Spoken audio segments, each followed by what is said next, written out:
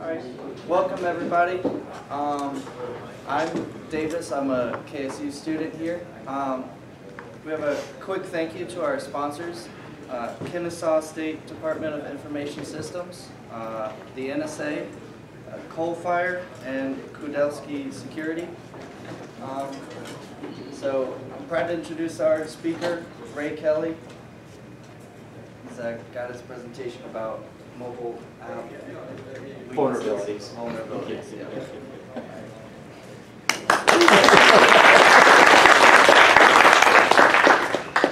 Great job, Davis. Yeah, so welcome to B-Sides, and thanks for coming to see my talk. Hopefully you want to see some really bad mobile vulnerabilities that are out there. So we'll definitely have some real examples of those, and we'll take a look at those.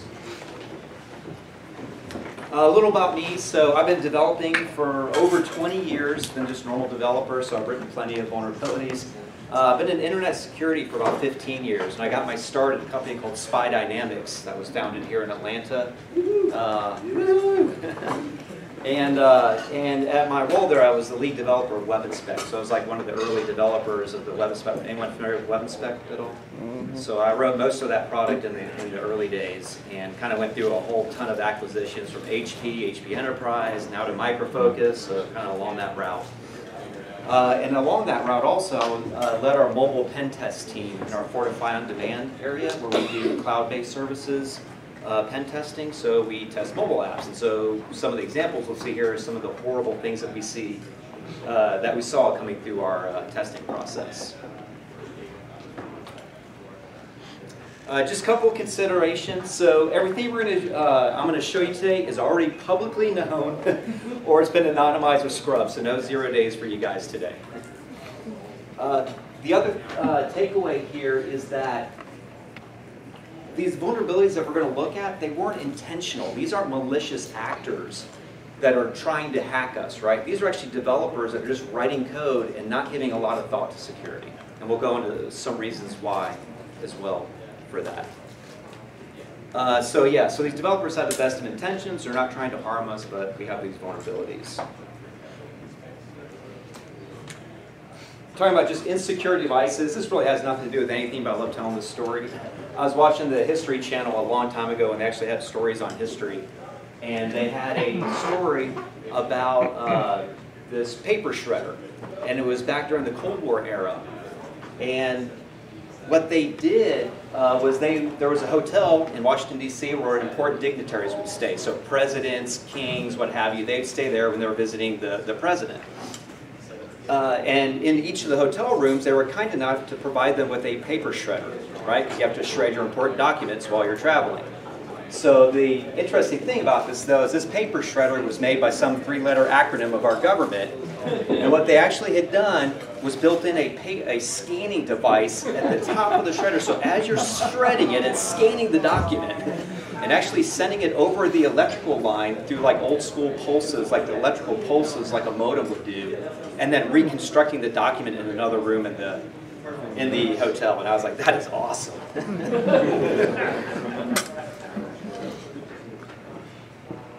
So the mobile landscape. I imagine most of you have mobile devices at your company, or mobile apps, yes? And I'm just curious, how many pen testers do we have in here? Pen testers? Okay. How about QA folks? Any QA? Man, never. I want to see QA people at these security conferences. How about developers? Just straight up developers? Great.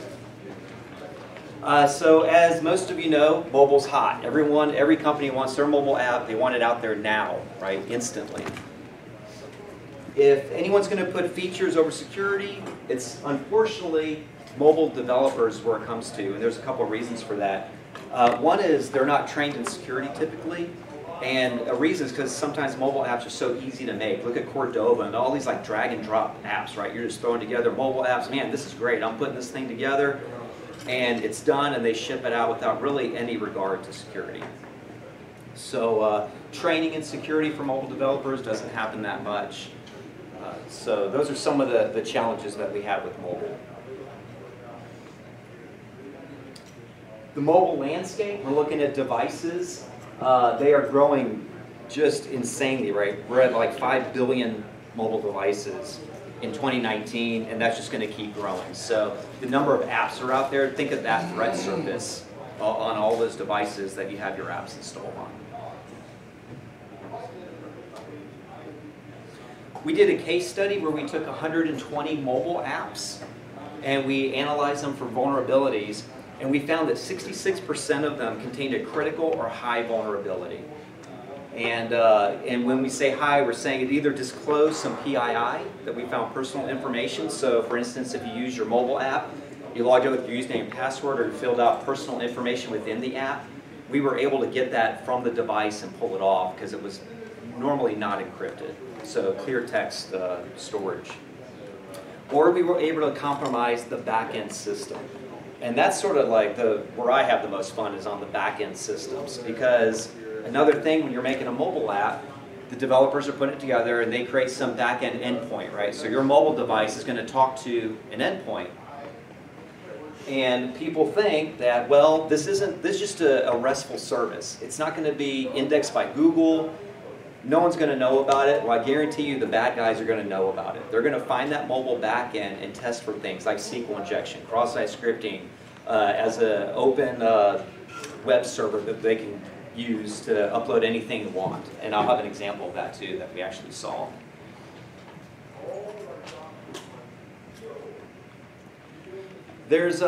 So when you talk about normal like application security and mobile specific security, there's two important differences.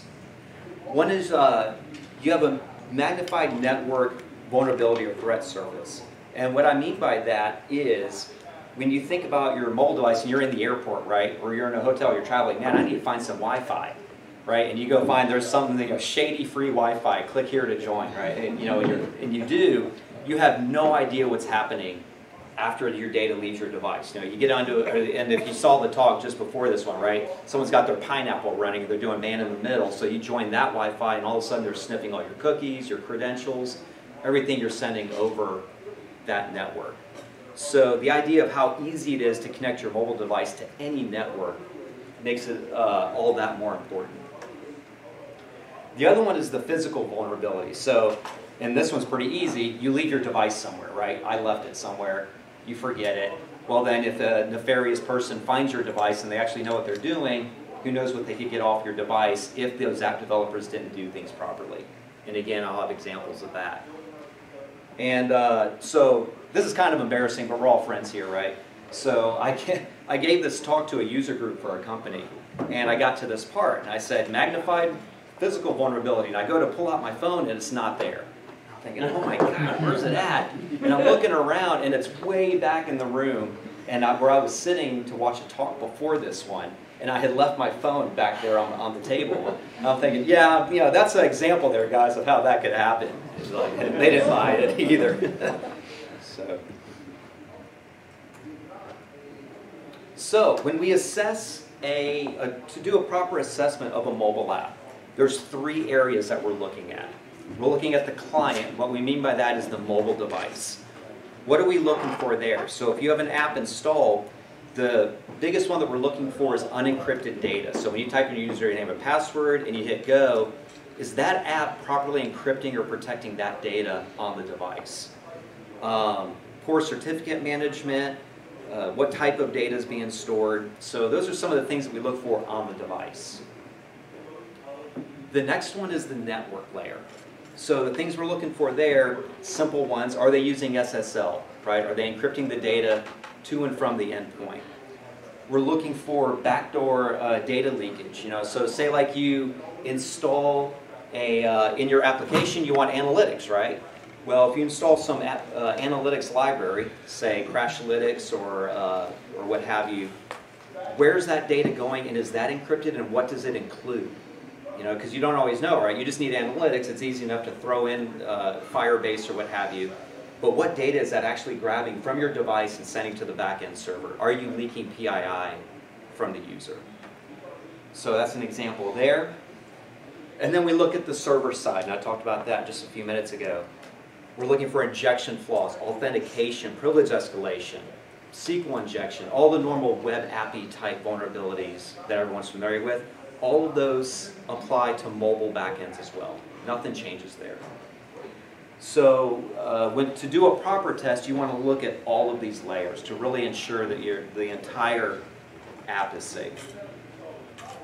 Any questions so far? Oh, good. So let's start digging into vulnerabilities now. This is an example here. So again, we're talking about server-side vulnerabilities. And we did a test of a mobile application, and they had a back-end API, just like I was saying. It was just a RESTful endpoint. There was no content there. It was just API endpoints. And what they had found is they had enabled WebDAV on there, so they allowed the put method. And so basically it turned their server into an open file share. We could put anything that we wanted there and upload anything. So the example here is we actually did this as a real screenshot where we uploaded an HTML page that had a hyperlink to EvilLink, which would contain most likely malware, let's say, that if you click on it. So what we would do is open this, upload that file, copy the URL because it actually has the company's name in it, right? company.com/our page that we uploaded. And then what we're going to do is take that and then spam that out via email to, who knows, 1 million people through whatever service. And it looks like a legit link now in the email, but yet it's our page that we uploaded. So you get an email, you go click on it, oh look here, free tickets, absolutely. Click on that, now you just got infected on your device, or on your computer. And so the important thing though is, again, this was specifically for a mobile API. It had nothing to do with anything else, but yet we were able to utilize it to exploit other users.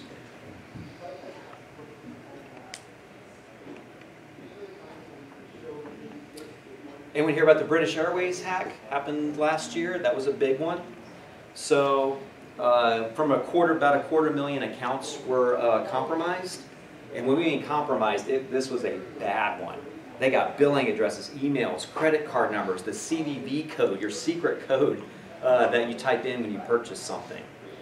And this one was really interesting. This one was pretty fascinating because it was originally an app for their website. Okay, so their website where you want to go buy a ticket for British Airways, you'd fill out this information. Well, they were compromised, and the page that collected that information had a MageCart skimmer script installed. So I don't know if anyone heard of MageCart. It's a script that basically, when you fill out that information, there's some JavaScript that parses. Well, what it would do is it would take that information and send it over here to your server and to British Airways server. So the bad guys were getting copies of every single credit card transaction that was happening. So I don't know if the people that did this knew how effective this was going to be, because the mobile app developers said, oh, I'm going to use Cordova or some cross-platform thing, and I'm just going to drag and drop, hey, there's that script that does credit card transactions already on our server, so I'm going to just pull that same script down into the mobile app, and I'm going to use that. Piece of cake. Well, that pulled down the same MageCart script, the credit card skimmer, into the mobile app. So now you went from one endpoint that's been compromised to hundreds of thousands. Everybody that had the British Airways app and bought a ticket had their credit card information stolen. That bought their ticket through there because they were sharing code from the server. So that one was kind of neat how that had happened. Another interesting thing too is this is one of the first instances of GDPR. This was like 2 months after GDPR was enacted in Europe. And I just Googled before this talk to see what the fine was. They were kind of blown away by, oh my God, this has already hit us. I still have not seen a fine or what they got hit with. But if you look at the rules and how many, they charge per, the fine is per how many affected users were there, this would be staggering from everybody that had the mobile app. So I still haven't seen any info on what the penalties were on that one.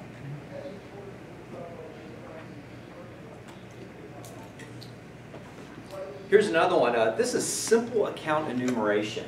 Okay, so this app was called Bright City, and it was apparently a popular app for local governments. So let's say I live in Loganville, that's where I live. So the city would say, hey, we're helping you protect your property. There's been a lot of break-ins. What you can do is use this app to catalog everything in your house.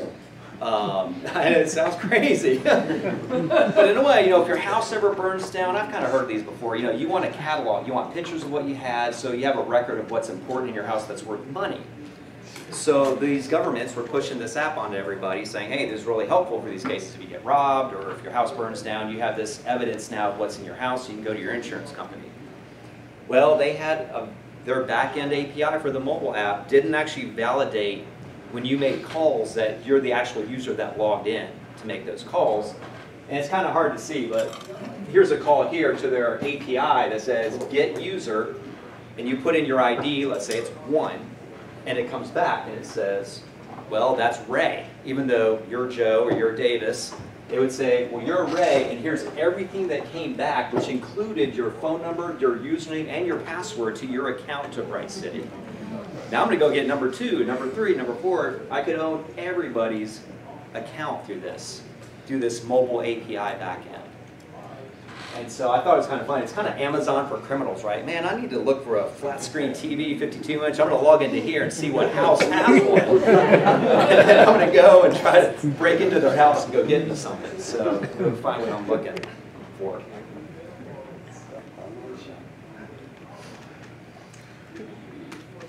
Oh, and something else to notice too. This is using SSL.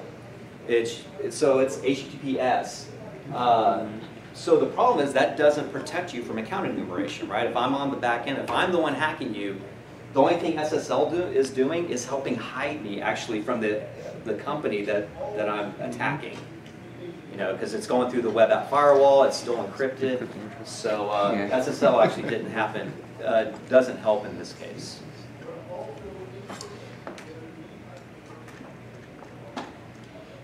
So now we'll move our way now into the network layer. So now we're on to the next one.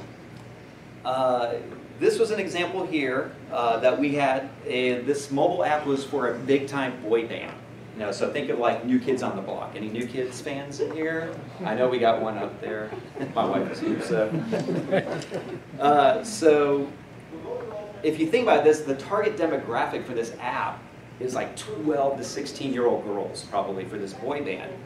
And we're testing the app, and our tester, so part of our testing process is we'll actually install the app on a device and run it through a proxy and watch what, you know, we're looking for data leakage, what's happening, where's stuff going to.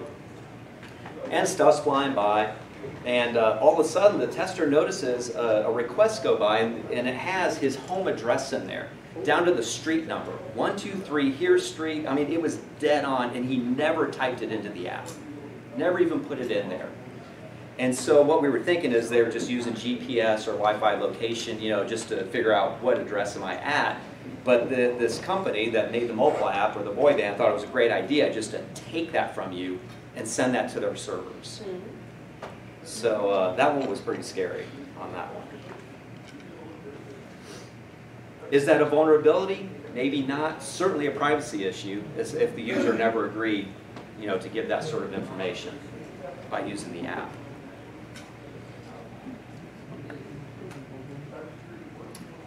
Another example. So I had written a tool. I was trying to make something for our testers. Testing mobile apps is painful, right? There's a lot of setup involved. You have to, you know, try to get in the middle. You know, if your developers are doing things properly and they're actually pinning the certificate and everything's done properly, it just makes it a little more difficult. So it's painful. So I was trying to find ways to make this easier. And I had taken the Android operating system. I thought, well, maybe I'll just make my own Android operating system, right, that we can install the app on. So I took the source code and made some modifications where I would intercept things from it. Like anytime a network request is left for the device, I'm going to grab it before SSL encryption occurs and log it. So that way we can install the app and just see what's happening as far as the network traffic goes. So I install a popular social networking app. I won't say which one it is, but it was social networking related, and I'm testing it. I just started testing it. I was like, cool, man, there's some stuff going on. All of a sudden I see this chunk of data go out, and I was like, oh my god, something just happened, something blew up, something must have gone wrong. And I start looking through this chunk of data, and I know you guys can't read it, but to read some of the things I got highlighted in red: Wi-Fi info, home screen mode, is your Wi-Fi enabled, screen brightness, key guard type, for instance, are you using, what kind of security are you using to get in, right? Are you using a PIN code? How much free space is on my SD card? Let's see, what else is in here? What kind of camera configurations are on the device? So by using this app, they just pilfered all of this information about my device and some of the setup and just took that, without my knowledge. So again, that was kind of an example where they're just taking information. Developers thought that would be a good idea, and maybe their terms of service allows it, but I certainly didn't care for that, to see that happen.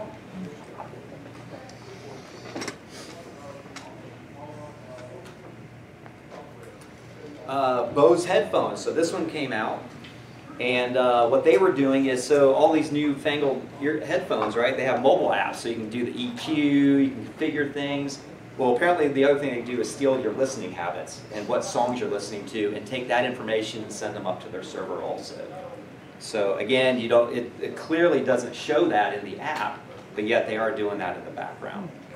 Yes? Sorry to interrupt. I think for that last one, it might have been for doing user fingerprinting. Like you sometimes see with people seeing what fonts people are using on their laptops and mobile devices to determine like unique fingerprint for different users. They certainly could. My first thought, though, for the last one, for the social networking one, my first thought, though, was marketing. Selling information.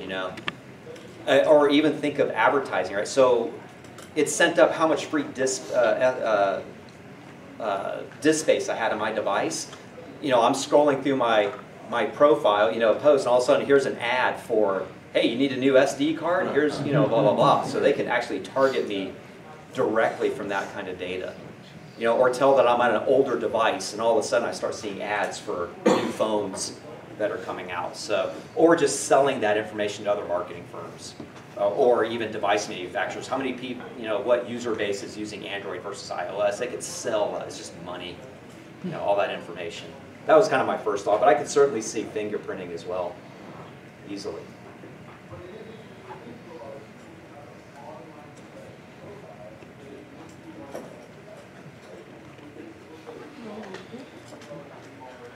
Okay, so now we're going to move on to the client side. So now we're talking about the device itself. Starbucks mobile app users. So this one's quite a few years ago, but it was kind of a big one that it was crazy. There's like 4 big mobile vulnerabilities that came out in a row. And this was one of them. Does anyone remember this? The announcement about the Starbucks mobile app had some issues? Well, they... Starbucks coffee. I'm a Dunkin' Donuts coffee man myself.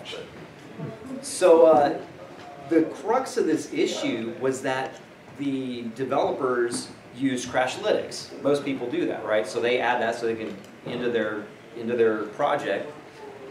But what they chose to do, so Crashlytics, you can log anything you want. You can, it's there to track issues and such. So they were recording the screen where you log in. So when you would hit log in, after you type your username and password, it would log what that HTML page looked like at that time. So unfortunately, it included the account username and the account password. And that was actually being sent to Crashlytics, unintentionally. I mean, they probably never even thought that that was really going to happen. They were probably just trying to log stuff, and they unintentionally grabbed usernames and passwords and started sending that to a third party now. I'm sure no one there was looking at it, but just the idea that that got leaked out. So and it was kind of funny. So the press, whoever put this out,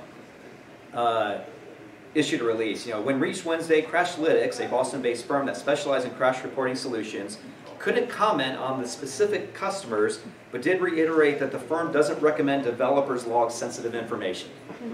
So that's not our problem. The solutions don't do that.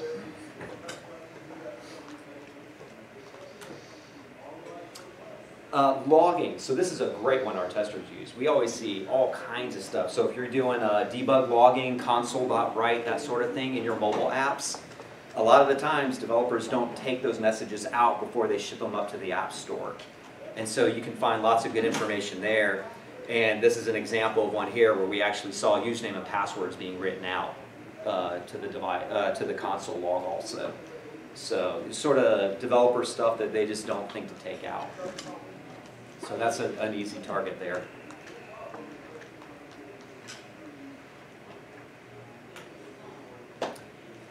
So this was a good one. This issue's been pretty much eradicated now with sandboxing and some things that have been done over the past couple of years. But we used to get a lot of banks, right? Back when mobile apps were just coming out for banking, for banks, and they had that feature where you can take a picture of your check, right, and deposit it.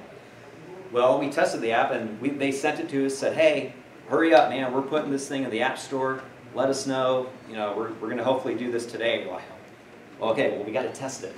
So we end up testing it, and what we found is when you take a picture of the check, it was storing it to the global camera roll, not the sandbox or the applications directory. So any app had access to these checks and things that were being, for the pictures that were being taken. So we sent it back. We said, whoa, whoa, whoa, you guys have a bad vulnerability. Don't do that. And so they're like, oh, yeah, okay, we got that. So they sent it back the next day and said, we fixed it. And by the way, we're submitting this to the App Store right now. Test it, because we're in a hurry. And again, that goes back to that pressure that developers are under to get their mobile apps out, So we said, okay, so we tested again, and they did. They fixed that issue. But what we had found is when we went into another feature, you could actually go into an area where you could see what has gone through your bank account.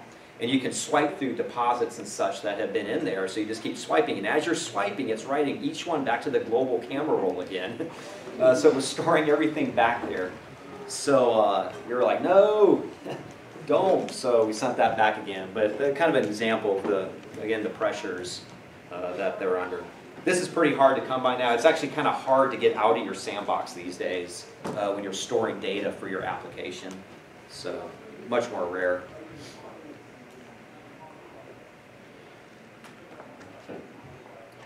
Client debug screens. So this one's interesting. With different tools, there's one called Flex for iOS, where it'll let you wrap any application basically and get into certain aspects of it. It'll tear apart the memory. It'll let you look at variables that are stored within the application. And one of those is you can actually trigger activities or storyboards or screens within the app that aren't visible always. So a lot of the times, to be helpful, the developers will put in a secret. So if I log in as admin in the app, there'll be an extra menu item, let's say, that says debug, where I can get in there and look at certain things. And some of the ones that we were able to find that had come through is like, disable cert pinning. Let's see, what else did that one have? That was it for this one. Upload log file and send. And what we found on that particular one for this application is the backend didn't validate at all what was being uploaded. So we sniffed that, we uploaded a log file, and we said, okay, here's the endpoint, and we uploaded a JPEG, anything, and it accepted it. So kind of like earlier, it became an open OneDrive for us, or Dropbox, because of this feature.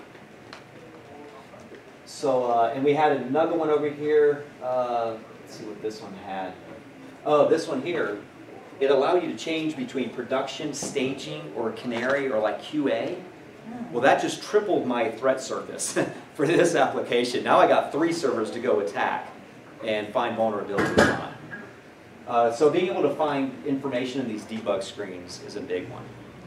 And one of the big ones that we do, that we tell people is, don't ship those. If these are in the App Store versions of these apps, or they were at the time. That before you build for the App Store, take those screens out or make it a conditional compile statement that removes that activity so they don't get shipped with the application.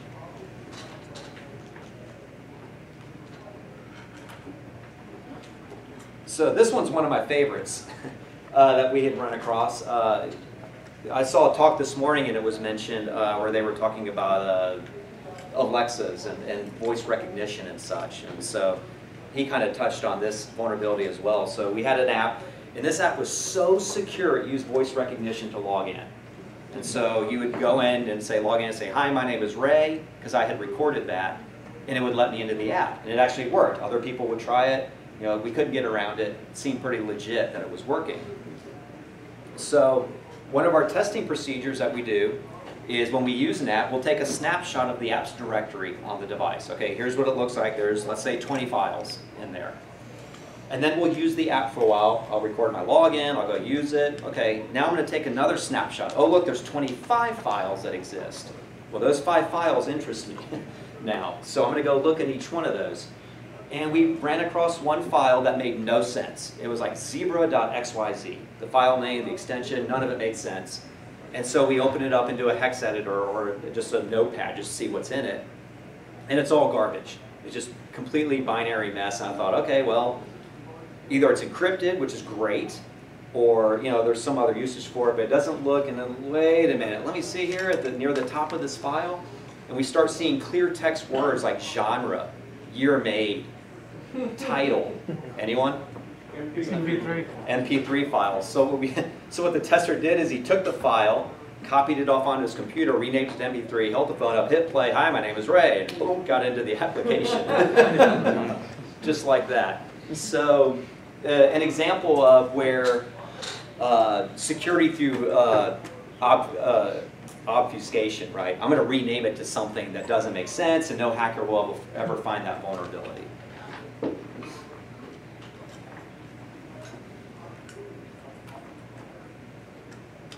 So, going to go through some, just a couple of resources. So, OWASP. So, this is all related to application security. We're talking about social networking, networking security.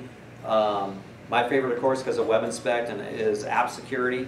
And this falls right in line with that. So, OWASP is a great resource for that. They have an OWASP top 10 for mobile apps specifically. So, if you want to go see what's the hottest, what are the hot vulnerabilities right now, you can check out OWASP for that. And let's see, is that? This one here actually, so this one's kind of out of date, but I think it still works. It's called GoatDroid. So if anyone's heard of WebGoat for testing web applications, they have GoatDroid, which is actually a vulnerable Android app. And so you can install it, and there's a course where you go through and actually hack the application and go through the different steps to identify things. So that's a good resource on that one.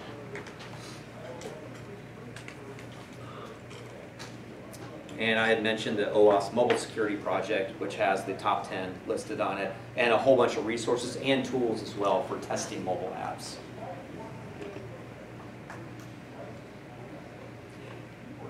And that is the end of the presentation. You can follow me on Twitter. It's VBisBest. There goes the rest of my credibility out the window. But follow me there. And I'm open for questions since we have plenty of time, I think. Anyone? Yes? Which platform do you find more vulnerable? I get that question all the time, and that's tricky. So these vulnerabilities that we're talking about here today, it doesn't matter. If the developer is not encrypting your information on the device, it doesn't matter what device you're using. So these developer mistake issues isn't really specific to any one platform. What I do find different, though, is malicious actors, people that uploading Angry Birds, a malicious version of it. I think you'll find plenty of research that says Android is definitely worse in that case, that there's much more malicious apps out there. It just seems that Apple's review process seems to be more thorough. So I would say in that case, iOS for malicious activity is a little bit safer, but for these type of developer mistakes, it doesn't really fit that mold, I don't think. Well, I mean, aren't there some libraries that would be a little more akin to making it easier for people to develop secure applications on either Android or on iOS? Or is it just grab what you get and go with it? You kind of grab what you get. I'm not familiar with any libraries that make your app secure off the top of my head. Yeah. You're just using Java Eclipse for Android or using Xcode. You're writing your app. Yeah. And there you go, right? And by the way, you're including a whole ton of open source probably, which has its own set of issues as well. Yeah. So yeah. Do you have a question? I guess I'm sort of on that same Illuminator topic. The Apple App Store, do you find that they catch anything that maybe isn't, are they actually catching, hey, you wrap this thing in that debugger, or you've got a bunch of extra screens? Yeah, they don't catch those. I believe they do catch things like blacklisted websites and anything they can find in that case. But again, if a developer makes a bad decision and stores an image to the global camera roll, or to your camera roll in general, they're not going to flag. They don't know what the user's storing, right? It's sort of, It's unknown at that point. So these are much harder, but for malicious apps that they can scan and look for fingerprints or signatures of malware, they will flag those and remove those, but not for developer bad decisions, let's say. Or for instance, the Crashlytics example where Starbucks was sending the username and password, Apple's not going to see that or care about it. They don't have people that are using the app. Yeah, it's more that example you had of the hidden screens that was in. Right, yeah, they will not flag that because that's legit. It's not a great idea, but you certainly could do that. So they wouldn't remove that or flag that for any reason. Yeah, how can you test for these vulnerabilities? Like, for example, the SaaS tools or anything like 45 cannot test for these. Like, for example, your app sending data to a server, Correct. You shouldn't be So sending it to test the backend server, that one's pretty easy actually. So basically you can use anything, Burp, WebInspect, take your choice, right? Weapon of choice for web application testing, and basically just proxy your app through that tool. Now audit, right? And it's going to go find SQL injection, process script, parameter injection, what have you. For the device itself, those vulns, you're right, that is tougher, and that's much more of a manual process.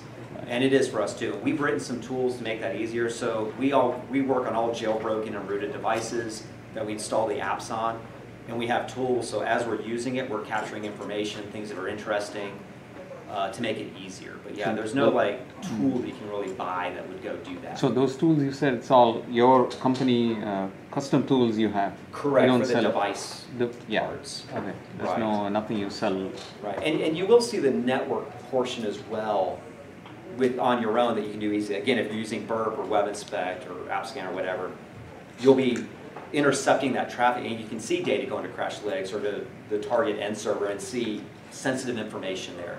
So those sort of things you can do yourself pretty easily, Right. but the on-device things is kind of the challenge. Yeah, I think we are worried about mostly on the logic flaws, right? Not the security. Security flaws are easy. Some of these SaaS tools can find, but any of these logic flaws, somebody manually has to look at it. That's correct. That is That's right. the hard part. Yep. I don't know. There's no easy solution. Right. I don't know, a year or so ago, I read something about not one app was vulnerable, but attackers were using multiple apps. So if you had multiple apps, like a foreign attacker was using, they would build a different vulnerability in each app, and when they all came together, do you know anything about it? I have not heard of that one. Sounds legit though. I mean, It was something to that effect. I was wondering if you knew anything about it. right. I do not. Sorry. Oh goodness. Okay, we'll go across. Yep. When you're capturing network traffic, you mentioned a Burp proxy or Z attack or whatever you want to use. How is the app going to handle SSL certificate? They will install a root certificate for you on the device, and I know in WebInspect we do. So when you start a mobile scan, for instance, a mobile backend scan, you just hit a QR code that we show, and it will download our certificate, and then we can man in the middle in that case. And Burp has the same thing, I believe, that you can install a root certificate on the device to get in the middle. They have a web functionality too. Right. Yep. There is certificate beginning on the app and you will not be able to see it. That still works because when you install the root certificate from Burp, for instance, it'll go through that. And some app has pinning on the app. Correct, yeah, and the fingerprint, right? It could be the fingerprint. So if the certificate on the app doesn't match the root certificate that you signed on your proxy, Correct. then you couldn't see the traffic at all. I think That is tougher. there's a trend going on with that. Yeah, and that's a good trend. It makes our job harder, right? Yeah. When you actually pin the host, for instance, that is validating that you're talking to the right host. There's a couple things about that. One is you can disable it from the device. If you have a rooted or jailbroken device, there's tools out there to disable cert pinning for apps. But you have to have a rooted or jailbroken device for that. And the other one is that's really rare that we see that. And it's interesting that they actually pin the cert. And the reason for that is because their QA teams, it's a pain in the ass, right? Because for every QA server, you have to have another certificate, another certificate. The developer goes, let me help you out. I'll just allow any cert. And then they don't put the pinning back before they put it in the App Store. And so that is a rare case for us that we do see certificates being properly pinned. Coming across? Yep. Yeah, so a quick question on your slides where you were talking about the 66% of apps that you would kind of find Correct. some kind of vulnerability. Was that all in the application code or configuration itself, or was some of that in like failure to update when new third-party software is available, like OpenSSL or something like that? So it was actually phones coming in through.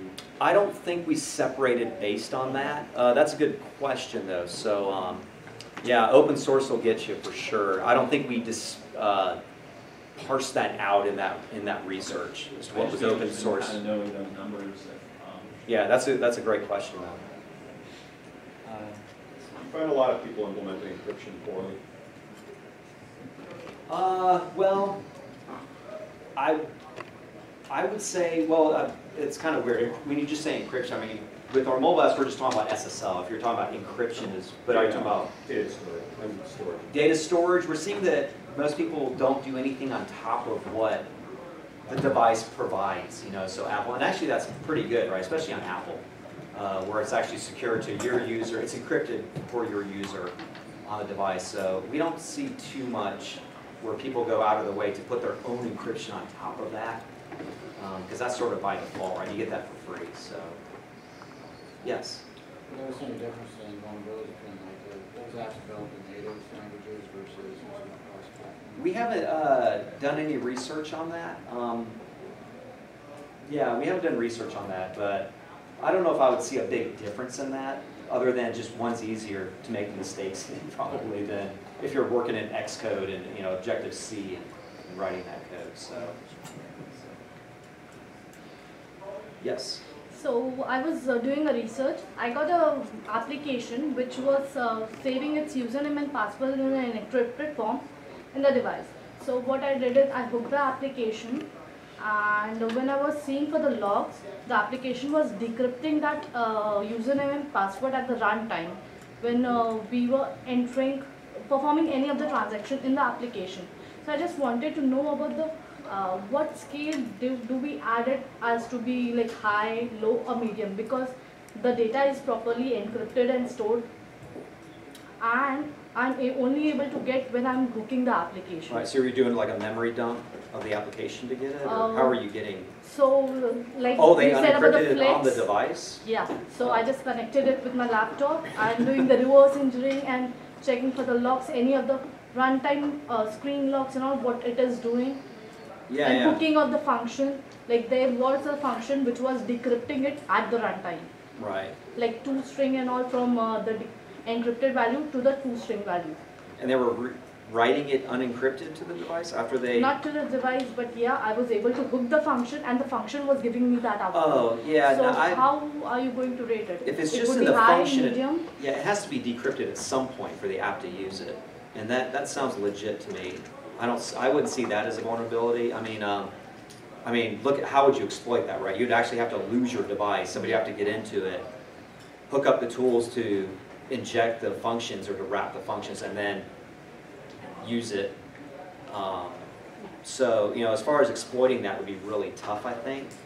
But again, it has to be decrypted at some point. So if we are storing the decryption, like in the username and the password is stored in the device. Yes. And we are decrypting there is a function which is decrypting that in the device. So if I get any of the files where it is being stored, if I for your I can say like your username and password, I get that file from your device. I know the algorithm. Can't I decrypt it for the other users? I don't think so. If you grab it out of the app sandbox, Yeah. that should be encrypted. If not, then So they're doing something. there is a decryption algorithm in the application itself. Right. So I can just provide your username encrypted data and then try to decrypt that also. I think I'd have to know more about that scenario. Okay. Yeah. Any more? We're hiring, by the way. We've got like 30 open positions for real. So we're looking for sales engineers. We're looking for developers. So also, if you guys are looking for something, hit me up. So yes, that's it. Thanks very much.